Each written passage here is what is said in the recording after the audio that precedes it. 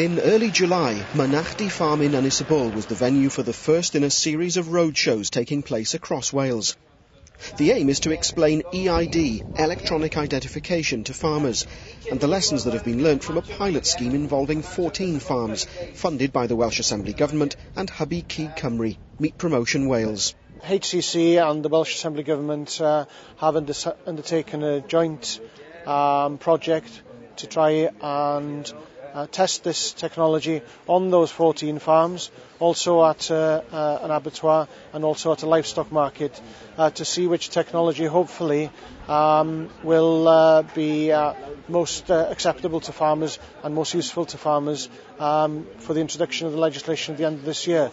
I think it's fair to say that there have been mixed results so far, but the project is not yet complete, and we hope before the end of the year to have more concrete information which will hopefully assist farmers in choosing which technology is most suitable for their businesses. As with the introduction of any new technology, there are challenges obviously in dealing with the animals on farm and also handling electronic equipment. The effectiveness of the readers varies depending on the supplier and the type of technology being utilised. There have been challenges under abattoir conditions, getting the technology to read up to 100% of the lambs that have electronic identification in their ears or in boluses. And there have been challenges also at livestock markets in terms of the throughput of the sheer numbers of animals and getting the technology to work effectively under those conditions.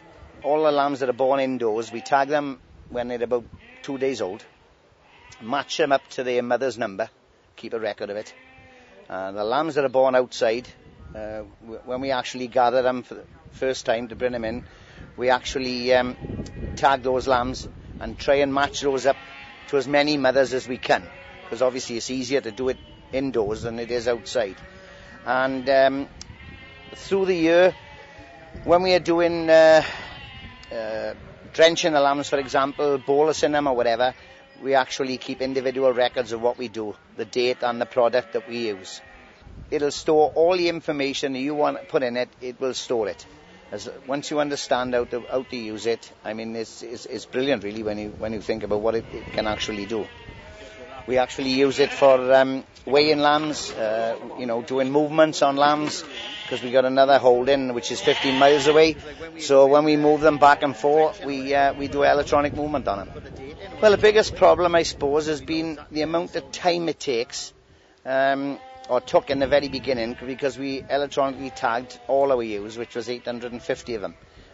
And this took, actually, I suppose, about 10 days' work, because it was about 5 days' work reading the individual tags that were in the ewes to start with, and then when we had the electronic tags to put in the other year, we had to actually match them up again, singly, which took a lot of time. Getting over that was the biggest headache or biggest problem, was in the very beginning. Problems have got less as we've gone on. The roadshows will give farmers the chance to see EID technology in action, although, judging by some of the comments at the first event, many will need to be convinced of the scheme's benefits, despite the fact that it becomes compulsory at the end of the year. I'm 55 and I do not intend to turn to computers. Computers are not stockmen, and I cannot see, in my personal opinion, it's a load of nonsense. It's traditional through the hills for thousands of years, earmarks, which every farmer within the area knows the earmark. They don't have to go to a computer to see that their neighbour's sheep or their neighbour from 3, 4, 10 miles away. So to me, it's a load of nonsense. I can't see how this industry can benefit at all. I got a grandson which is in Lackland College. Now he's going through the system, perhaps he'll be able to cope with it.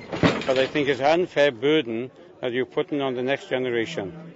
And I honestly feel very depressed in a way that we're getting pushed about all the time. They get this off the ground, they'll be looking for something else in the end, and where are we going to stop? If I could see a benefit in it, I'd be for it. But I can't see what benefit will be on it at all. Well, we'll have to tag them, because it's law. But I've got a son that can use a computer.